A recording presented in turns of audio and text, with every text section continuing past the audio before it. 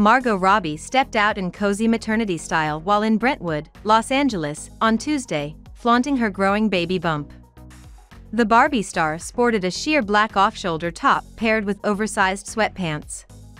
She accessorized with Prada sunglasses, chunky black sandals, and a black bag, completing the look with a laptop and papers in hand.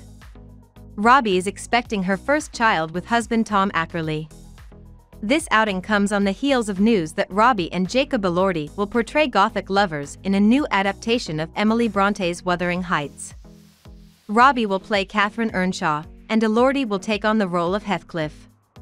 However, the casting has sparked controversy, with some fans criticizing the age gap and the choice of actors who look like they belong on Instagram for a film set in the 1800s. Despite the criticism, Margot's Lucky Chap company is set to produce the film, which will be directed by Emerald Fennell, who also helmed Saltburn and Promising Young Woman. The project is currently in pre-production and is scheduled to film in the UK next year.